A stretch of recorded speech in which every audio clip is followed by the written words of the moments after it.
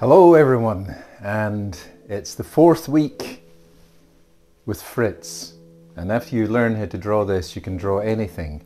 So last week was the really difficult rib cage, and I've put up two videos on it. One is me talking like I'm doing just now, and the other one is a computer simulation where I talk you through drawing it using shaping it on the computer, so it's more stylized, so it should be hopefully more clear, because it's a pretty tricky thing.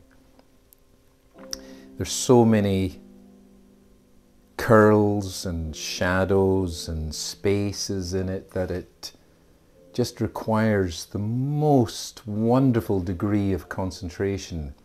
And if you can do that, you really are on your way to becoming an artist, because it requires skill and making your talent more expressive, you know, and that is work, W-O-R-K.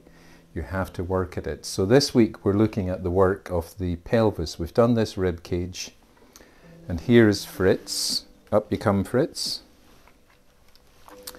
So we're going to do this this bit here. Here we come out. The pelvis. Now you can see there its shape. I always try and describe it as like two butterfly wings. There's this kind of gap in the middle here, and then there's the two connectors for the. This one's loose here. So the two connectors for the upper femur bone, the hip bones. These are the bones. They actually can replace these in a hip operation. They put a new one of these things here, and some of this is transplanted into the human being, implanted into the human being. It's made out of some titanium and ceramics and things. So that's one of the big parts of the bones that can be replaced there, the hips. So these are the pelvis and the hips. So let's have a look at it in terms of drawing.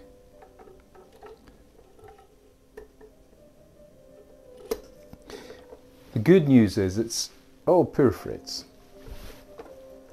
There you go. The good news is it's a little bit easier than last week's rib cage. So that is good news.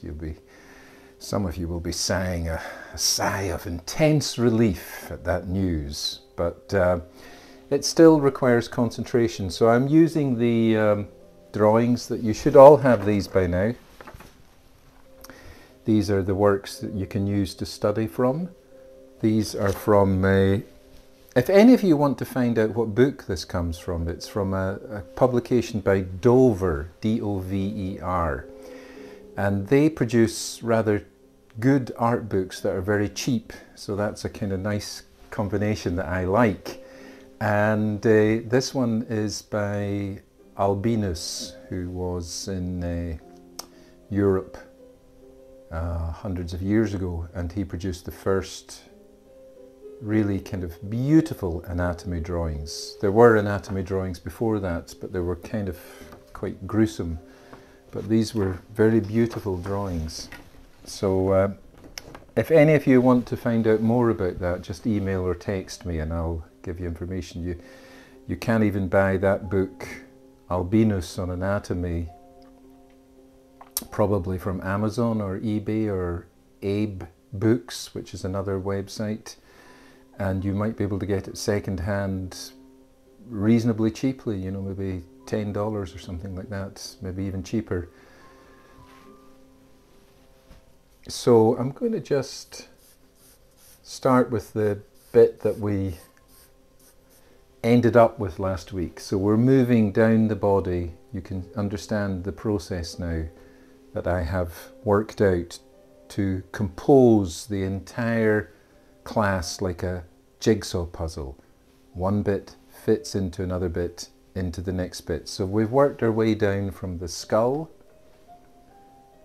and we've done the rib cage, and now we do this pelvis. So the last thing we did in the rib cage from last week this is the drawing I did in 5 minutes, was this sternum, not sternum, sacrum bone down here, this lower part of the spine, and we're going to start with it now. So I'm just going to do this freehand, and with the spine bone here, it kind of curls in and out. So if you create it, if you think of it like a jigsaw and put it together piece by piece by piece, art will make more sense. No one flashes a drawing out like a machine or like a photocopier. It has to be done using the human consciousness and brain. And it is a reflection of you. If you're a person who's disorganized, you'll create a disorganized drawing. If you're a person who's deep, you'll create a deep drawing. If you're a person who's shallow, you'll create a shallow drawing. So art is always, you can't cheat with art. It's about who you are inside. And you can develop who you are inside, your inner being, in this life. That's one gift we have as human beings, is we can work on ourselves. So art is like an example of what working on yourself produces. So I'm going to do that bone there, and then I'm going to do, you can see I'm doing it very, yeah, you can see that. I'm doing it very roughly, and then I'm just going to kind of feel my way out and do these butterfly leaves.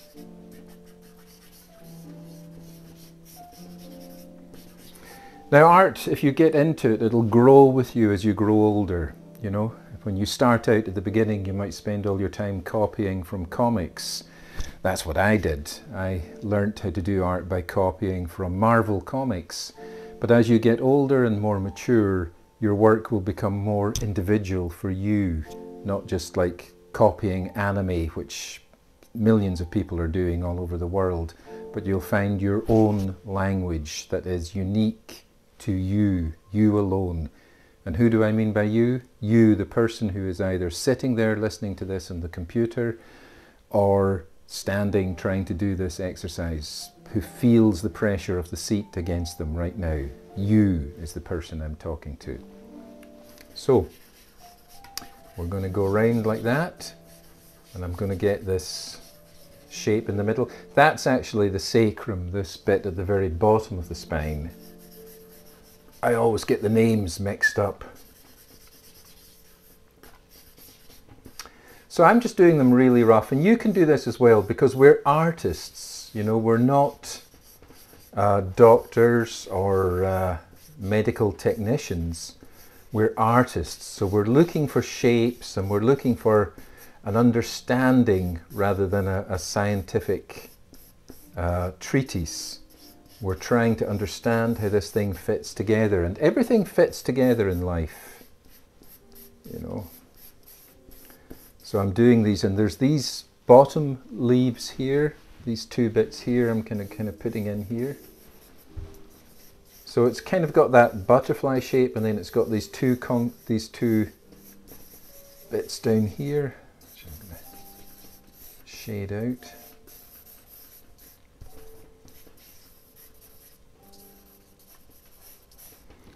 And those are kind of going to, where those two bits join together, it creates the bit going inside where the hip joint is going to fit in. Okay.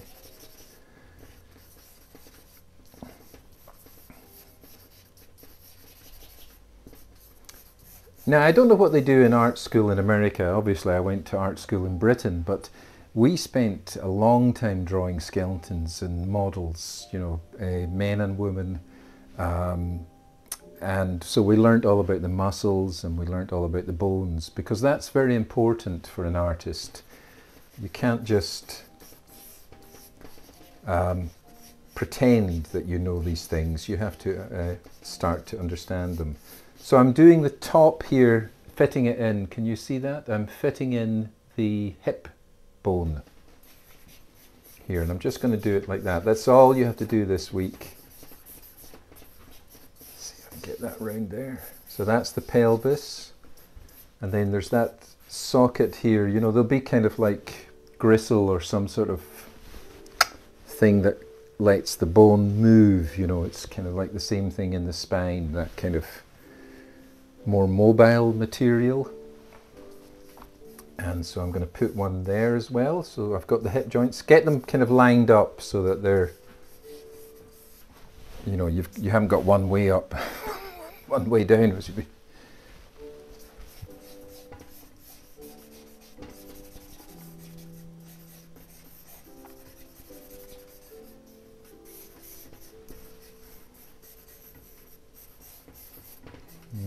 And it's got that bone, you know, after the socket here goes in, and then the bone curls around like that. I really like drawing the skeleton. It's cool. It's got so many shapes and it's got so many forms, and it's so interesting because when you're drawing it, you're actually somebody who's got a skeleton inside your body. You know, so it's like by doing this, you're having some sort of subliminal awareness of what's inside you. A skeleton. It's nothing to be scared of, or else you're scared of yourself. You walk around with this thing inside you all the time, and if you didn't have it inside you, you'd be like a bag of jelly, just like protoplasm, just lying on the street. You'd look really weird. So, nothing to be scared of with a skeleton. It's something you have with you every day.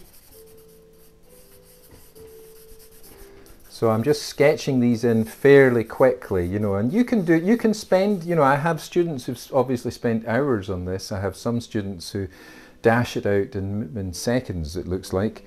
So, you know, find your own way of doing it. As long as you get something that's real for you. You might be a slow artist, that's good. You might be a quick artist, that's good. As long as the speed is true for you. You might be a dynamic artist, all gusto and fire, or you might be a careful, conscientious artist, all mindfulness and gentleness. They're both good. All art is good. There's nothing there that I see in art that I take offense at. I'm always interested in seeing what comes out of people, you know. I worked in a prison for 4 years teaching art in a maximum security prison. I've probably told you all this before, but I find it interesting to help these men find a way of expressing themselves through something creative rather than something, you know, antisocial and criminal. And all you need to do is give a human being an opportunity to do something that is more from themselves, and they become happier, you know, and they become more attuned to their real nature rather than that criminal nature. And it was good. I enjoyed that a lot. So I'm doing these two bits at the bottom here. You can see them joined together. I haven't really done that very great, so every time I do it, it's like I'm learning myself how to do it. And I've got this bit here, so it kind of fits in there. This bottom bit of the spine goes down into this kind of leaf bit here. And then these two big pelvis bones here. Kind of looks like an alien or something, you know. I'm always fascinated about what you can do. Life is a mystery, and art is a way of talking about that mystery, and you can keep that excitement for life going throughout the whole of your life. The great thing about art is you're never bored. You could be like, I think of Tom Hanks in Castaway, put onto a desert island, and you'd be sketching in the sand with a twig. You know, you wouldn't need a computer.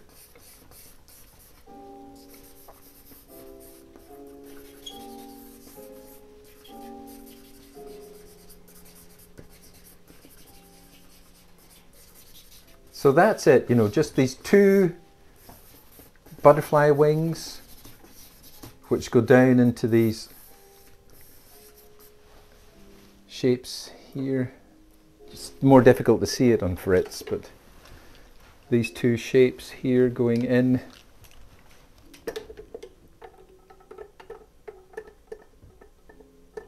That's it.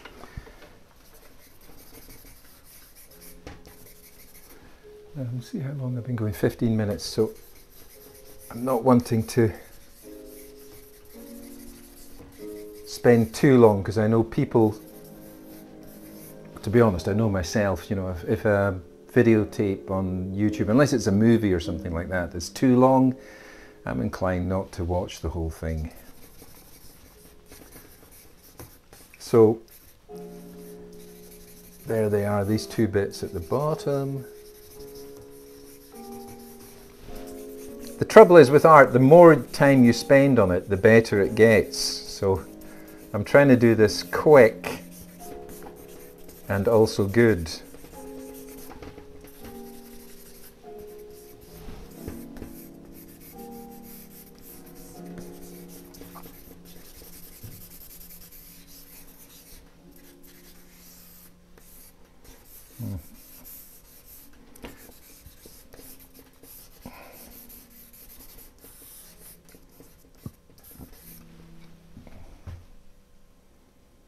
Okay, well that does look like it. It looks like a pelvis, and you can see what I've done there. This is the bone from last week, which joins in from the bottom of the rib cage. Then you've got these two big bones here of the pelvis, which I've kind of described as like butterfly wings. Then you've got these bottom bits here, which are these, they're kind of hollow bits going in there. And then there's the bottom of the spine here, which is the sacrum. And then you've got the two hip joints, the round sockets going in there, and then the start of the leg, which is called the femur. That's the largest bone in the body, and that goes and fits in there. So that's all you're doing this week, is fitting these together. 1, 2, 3, 4.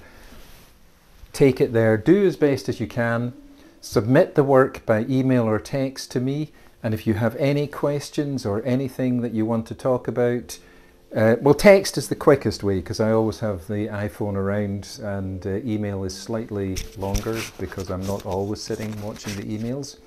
But just feel free to contact me anytime. Okay, that's week 4, which is the pelvis.